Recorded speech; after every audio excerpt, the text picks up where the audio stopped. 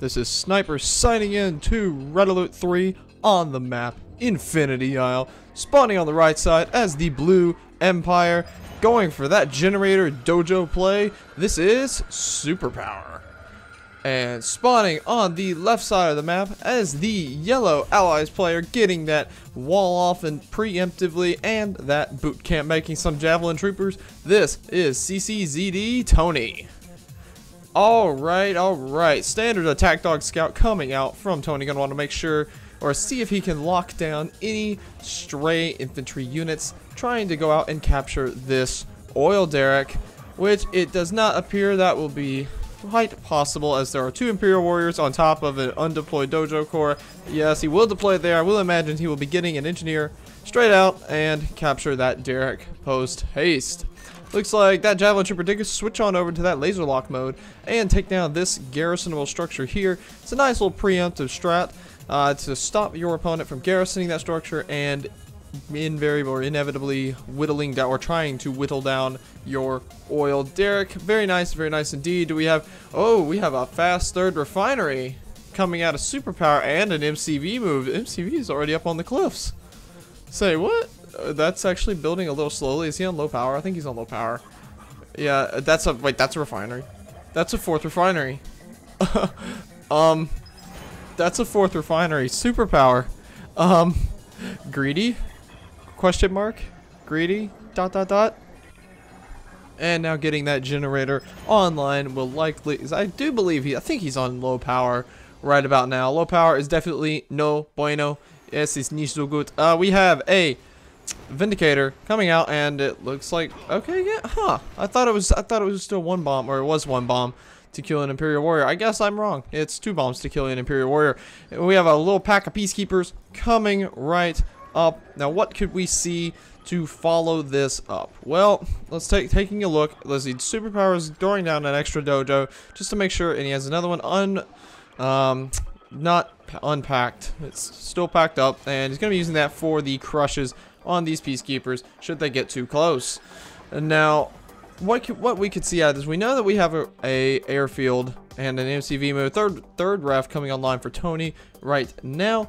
But Tony can make a vehicle transition. Say if he got some, let's say, cryocopters and or Apollo fighters here, and then went for some Guardian tanks and or Riptide ACVs on the ground, he can get, or actually, if he maintains this cloud of peacekeepers, then multi-gunner IFVs would actually work as well, as you can garrison the peacekeepers inside the multi-gunner IFVs. And here comes that armor facility, so I would not be shocked whatsoever if we saw some multi-gunner IFVs or Riptides coming out and looking to deal with this mass of Imperial Warriors. These Imperial Warriors, they're pretty strong. They may not have quite the damage output that the tank busters have, but that when they're in this many numbers, I guess when the numbers for the Imperial Warriors are just this big, they do certainly have some nice advantages to them. That's very nice micro indeed right there from Tony. Uses his peacekeepers to take down that dojo core and switches them on over to the shield, or all their riot shields, so they can avoid the bonsai charge from the Imperial Warriors. Mecha tankers do rock up, but they are going to have to pull back as there's just too much DPS coming out from Tony. As SuperPower setting up this preemptive Defender VX turret in anti-air mode, deploying down another turret somewhere. Wouldn't be surprised if he sent that thing back down here, say like here or here, and guarded the refineries, or another one out on the water for that matter on his naval refinery. That would not surprise me very much either. And we have a command hub down on the 4th water expansion, and actually there it is, just taken for CCZD Tony. Now he is officially on equal footing with SuperPower, but hold up, that's nice micro. He's trying to save the masses. They're trying to save the big group of peacekeepers by microing back one at a time. But hold up, we do have a transform, and one Apollo fighter does go down, and he has enough. I think SuperPower actually has enough. Well, I'd say he has enough to camp the airfield, but not with the multi-gunner IFV and the multi-gunner turret there. I think that might have been just pushing it a little bit. Just a little bit. Looks like we do have some Riptides trying to head out. This is very nice harassment coming out from Tony. Very nice, forcing that harvester off the line. And now I think Tony should have some semblance of an idea of just how long he's had that, or he's been at an economic disadvantage. Vindicator taking a lot of anti-aircraft fire. And it looks like Tony's starting to make a bit of the transition that we kind of predicted a few minutes ago. Just getting some of those multi-gunner IFVs out, but right now he's using them predominantly for some anti-air purposes, as the infantry count of SuperPower has indeed dwindled. We have that nanotech mainframe going down, so we're going to see some tier 3 coming out very, very soon. And now what we could see with these Striker VXs out on the map, if they go, let's say if they go, well, right now I think it's best if they stay on the ground, but let's say if they went air mode, and let's say Tony transitions to armor. If Tony transitions to armor, then suddenly the Striker VXs just jump in the air mode and kaboom. You have a very good counter to the armor. But then the IFVs rock up, and SuperPower would more than likely have to send his mecha tangos in and try and neutralize the IFVs that way. Very nice getting point defense drones on all of his vehicle army, by the way. Very nice play indeed. But continuing that thought from just a moment ago, if the biggest thing with SuperPower's army right now, or Empire armies in general, is just they are very, very micro intensive. I mean, that's not to say that other factions, that the Allies and Soviets, are not micro intensive. It's just the Empire is perhaps just a little bit more so due to their transforming units, such as to the 2 critical units out of the Mecha Bay, being the Mecha Tango and the Striker VX. But hold the phone. So he gets that collector, but pays for it with 3. Yes, he pays for it with 3 Mecha Tangos. Probably 4. Probably up 5. No, okay. 4. 5, 6, 7. That was not worth it. That was so not worth that fight. Oh my, oh my, oh my. Looks like 2 Riptide ACVs do catch that Yari mini sub out. I would personally, I'd love to see naval switch. What I honestly love is some Shogun battleships and some Sea Wings right about here. I would beyond love that. I mean, granted, I guess SuperPower is kind of already, he's already made the switch. He's got Wave Force Artillery and Yuriko Omega. It's like every time I see a game from SuperPower, I see a Yuriko Omega in there. Okay, so yes, Tony's rolling with 4 cryocopters now. Wait, is he still building cryocopters? Yes. Wait. Okay. So he's up to 5 cryocopters now. This is going to be a bit of a wonky situation for SuperPower, I think. Looks like a cryo shot did get called down on that instant generator, and the Riptide ACV rocked onto shore just long enough to finish it off. Looks like more cryocopter Vindicator harass, freezing down a collector. Very nice on SuperPower, already getting that collector rebuilt or re-queuing it, so that as little mining time is lost as physically possible. Yeah, just that one little Riptide, just kind of going around back there. 1 multi-gunner turret holding the front line. I would not be surprised whatsoever if these Wave Force artilleries, when they're done dealing with this Riptide, came up and just blapped this thing right out of existence. Wave Force artilleries are exceptionally powerful indeed. Very much so indeed.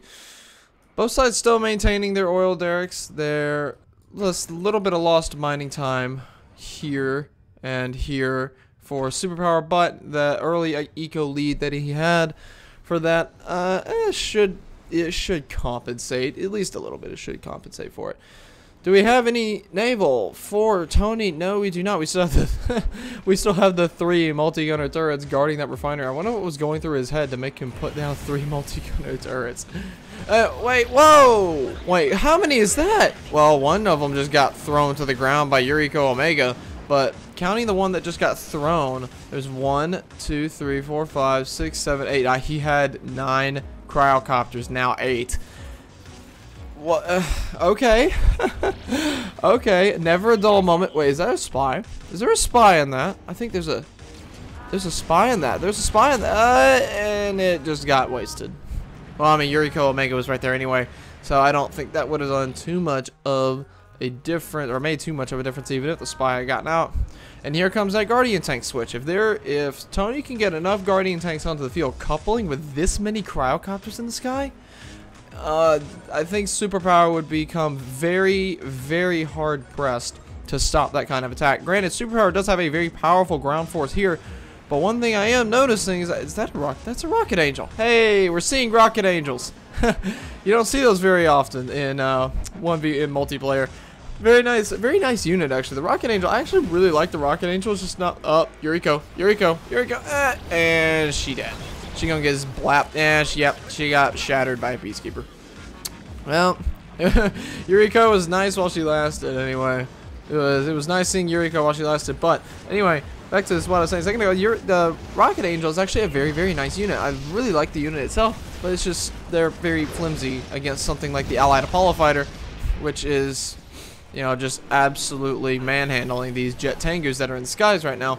Tsunami Tank's gonna go forward, gonna see about getting that crush move off. Now, if Tony makes a full Guardian tank transition, which he is definitely doing, was that high technology? I think he may have just gotten high technology. As I saw like the giant little light up effect on all these cryocopters, so I'm assuming that was high technology. We don't really see high technology upgraded multiplayer that much, do we? I don't believe we do. But anyway, to effectively counter this many Guardian tanks and what I'm assuming will be a ever-growing Guardian tank force, well, hold the phone. That's just a couple of Riptides going to get some harassment off back here. Looks like the tank, he does pull the Tengus. SuperPower does, and will be responding momentarily. Oh, pulls the Chopper VXs as well, just for good measure. The Army does still go down. Could have saved it, I think, but you know that's okay. Another Yuriko Omega gets frozen, and another Yuriko Omega gets killed. But to counteract that many Guardian tanks, SuperPower could go mass Tengu, and just blap his way through the Apollo fighters and just start hounding the cryocopters. Which, I mean, with the force that he has, if the strikers run, it's the only thing about using strikers on the ground is that the cryocopters will come forward and they will shrink you. That's just that's just all there is to it. They're going to be shrunk at some point or another. Taking free shots from the multi-gun IFVs is never that good though, but does wind up blapping one right there using those wave force artillery. But here we go, the engagement. Jet Tengus jumping into the sky. Several Apollo fighters already out of action. Two, I believe. The other two, wait, he's pulling back. SuperPower, it does look like he will be pulling back. Quite frankly, I think he could have maybe stood in. Well, no.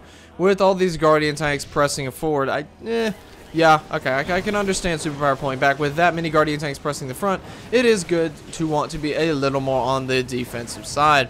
That one little Rocket Angel does get taken down by those multi-gunner IFVs.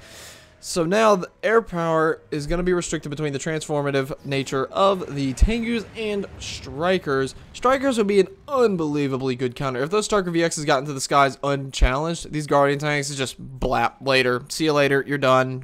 Bye. That's all it would be. That would be the end of story, end of discussion for all of those Guardian tanks. But now we have 2 Apollo fighters and 3 multi-gunner IFVs standing in the way. It looks like one cryocopter does take a lot of volley from that anti-aircraft fire. Tsunami tanks engaging up front with tank busters. Striker VXs are just kind of chilling down here. They're getting shot up from the tanks, but also all of those cryocopters just bit the dust for. Like all those Tengus got up into the skies with them, and this is what I was talking about. Here comes the mass transform of the Chopper VXs, but here come the Apollo fighters. How much of a chase will they give? How much chase will they give? Too much chase. Whoa, too much chase, too much. And all 3 Apollo fighters just went down. 1 wreck, 2 wreck, 3 wreck. All 3 of those Apollo fighters just went down, and they did not get a single striker. Not a single one. However, now it looks like there are 2 heroic level Guardian tanks in what is left of this army. But oh my goodness, how much money did Tony just lose in those cryocopters? He went from 8 to 3. He lost 5 cryocopters in that engagement. That's it. Those are expensive. Cryocopters are very expensive units. And I mean, I realize that perhaps the stresses of battle took hold, but oh my, I'm gonna call. Oh, hold the phone. We have a cryo blast going down, but a quick transform of those striker VXs into chopper mode does wind up saving them. Yuriko Omega could turn around and start throwing these Apollo fighters out the sky. Don't really know why she didn't do that. Yuriko Omega's just kind of walking around, or hovering, or floating. Hovering, floating. I guess she's floating. I guess it's floating since she's a psionic commando, but... 3 cryocopters. I would honestly have to say, I think that's going to become the microfail of the game. I think that'll be the microfail, or the biggest microfail I've seen. Anyway, we have a spy coming out. So what's Tony's game with this? What's he aiming to do? There's a very, very large Japanese Empire army bearing down on him with 5 wave force artilleries. Those things are so deadly. Oh, but they're getting a... Whoa! Okay, there goes the Konyard. Just gets absolutely blasted. Hands off that instant heroic status to that wave force artillery. What else can Tony really do? I don't think he can do anything. And he doesn't think so either. And taps out and cedes the game to SuperPower. GG on the side of both of these players. Very, very well played. I have to say, I think the microfail did it. Tony losing those 5 cryocopters, I think that was the microfail of the game. I really do think that did it. And actually, looking at the resource graph, there's actually not that much difference. I mean, granted, SuperPower held a pretty good lead from around like the 2-minute-ish mark, and then up until he held about a 6-minute eco lead. But it looks like it did wind up leveling out there. Let's take a look. Yeah, ore collected. It's nearly identical. It's nearly identical average income per minute. Just because the harassment wound up letting Tony catch back up later in the game. And there, the proof is in the numbers right there. Efficiency and KD ratios very much in favor of SuperPower. And those wave force artilleries, you get... Oh man, if you get up to that critical mass of Japanese units and you just don't quite have enough to, as either the Allies or the Soviets, you don't have enough to kind of cripple that critical mass, then, well, that's GG right then and there. But very well played from both of these players. Very entertaining. And that will conclude the end, or that will mark the end of this replay cast. So thank you guys so much for watching. I do hope you have enjoyed. And I'll see you in the next one. And this is Sniper signing out.